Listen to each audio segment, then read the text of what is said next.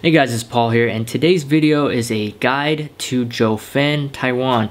And basically, I'll talk about how to get there, what to expect, some tips and tricks to navigate the place, as well as spots for Instagram photos and videos. And I'll leave a link in the description on a tour if you don't want to do it yourself.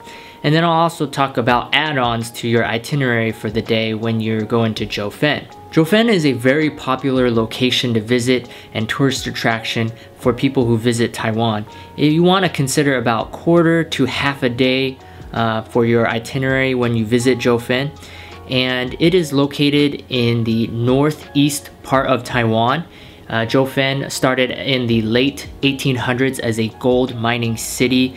It then became a tourist spot when the movie was released called City of Sadness, in which was filmed in Jiufen. It then became popular again in 2001 due to its resemblance in the downtown Japanese anime movie Spirited Away by Studio Ghibli. Despite Miyazaki himself denying Jiufen as the model city for the movie, many Japanese travel magazines and guides have Jiufen as a must-see.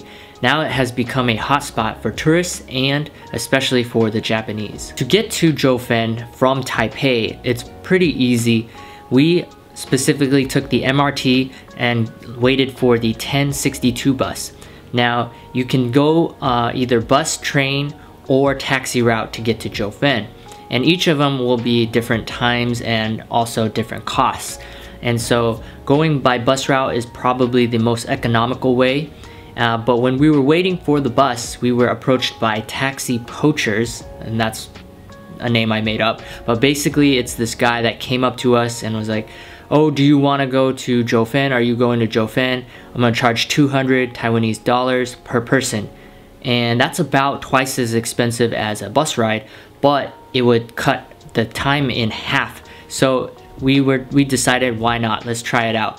So we took the taxi and we got to Jiufen within about 40 minutes, depending on traffic that day, right? And to go home for the evening, we decided to take the taxi as well for 300 Taiwanese dollars, got us back all the way to Taipei. Now, if you're concerned with saving money, then going the bus or train route is probably your best bet, but you'll lose a little bit on time. The main tourist attraction in Jiufen is the Old Street.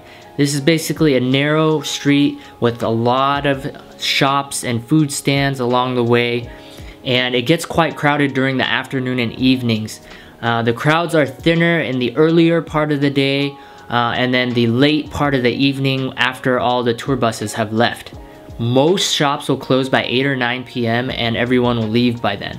If you want the perfect Instagram shot with the lanterns on the stairways, you will want to wait until all the crowds thin out. Or you can stay the night in Jiufen as well. And that way, once all the tour buses leave, you can get your shot. Jiufen is a very small place overall, and I would recommend only 2 to 4 hours max to explore this area. If you are interested in seeing the iconic Ambient tea house, it is better to save Jiufen for the last part of your day itinerary so you can see all the lanterns light up. The best place for photos or videos is actually across the way from Ambient tea house, which is the Skyline tea house across the street. They set up a barrier so you cannot freely enter the tea house, the Skyline tea house, without actually buying tea or buying food there. There's actually a gatekeeper that will let you in or out. And basically you gotta tell the gatekeeper that you're interested in drinking tea and you're gonna buy drinks. They do serve food, but sometimes they don't because they have tour groups actually booked for dinner there or lunch, and so they actually only serve food for the tour groups.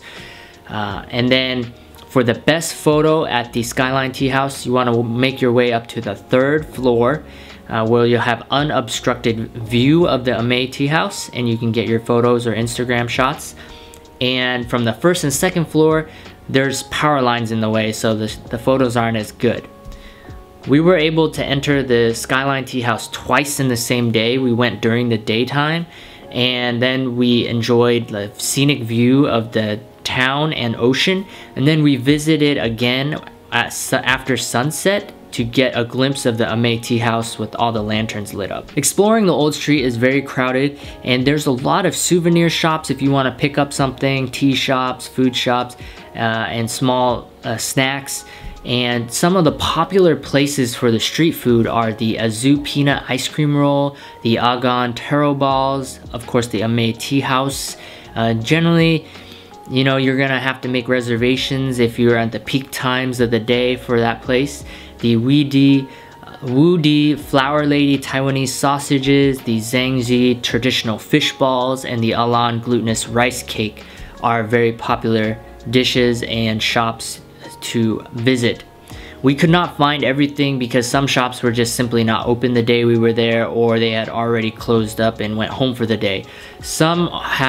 There are some sit-down restaurants, but you have to make reservations for the popular spots. There are several options you can add on to your itinerary for the day because you don't want to spend the entire day at Jiufen. You'll get extremely bored because it's such a small area. And so I would expect anywhere from quarter to half a day spent at Jiufen, and then to add on, you can go to Jiufen Old Street, Jiufen Waterfalls. You can add on Teapot Mountain Hike. You can add on the Gold Museum and also the Yuli Geopark. For all the add-on options for your Jiufen day itinerary, I'll have separate videos on my channels going more in depth. I hope you enjoyed the video and all the tips I gave you. If you liked this, give me a thumbs up. If you're not subscribed yet, consider subscribing, and see you guys next time.